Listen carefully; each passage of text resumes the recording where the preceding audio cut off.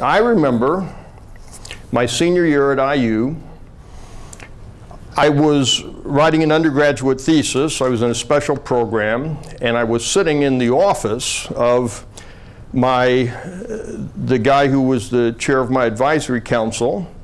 He was also a hardcore, no-nonsense sociology professor from whom I had had several classes.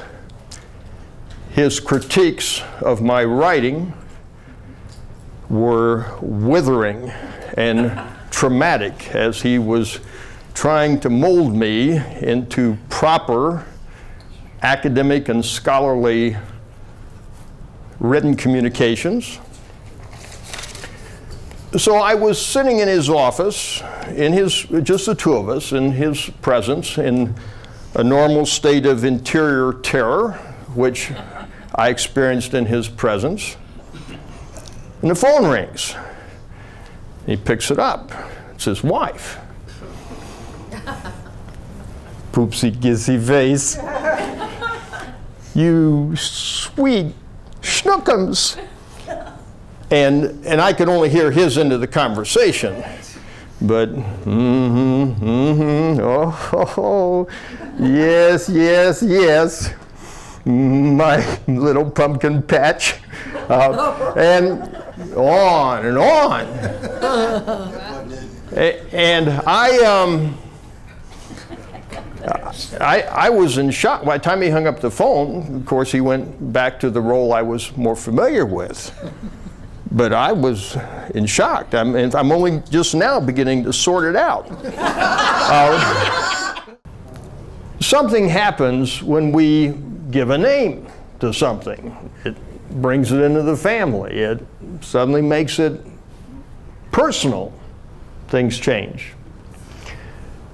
The material we're going to encounter tonight is very powerful. And it's powerful because it gives us a lens by which to go back and reconnect with what I'm going to talk about as the library of human depth.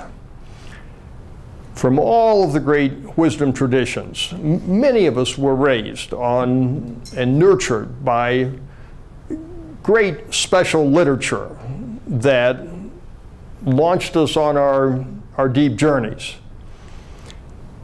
Now, much of that great literature today, some of us are still nurtured by, but there are many in the human family who today are alienated from that special literature, are estranged from the language and whatever.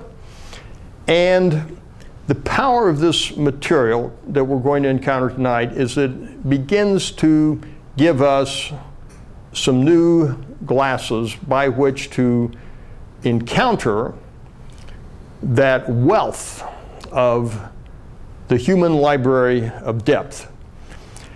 I will tell you that this module this evening is absolutely integrated with our module from our last gathering, My Primary Relationship. So if you didn't have an opportunity to encounter My Primary Relationship, after tonight you want to run home and go take a look, because a lot of this will not make sense unless you understand the foundation upon which it's resting.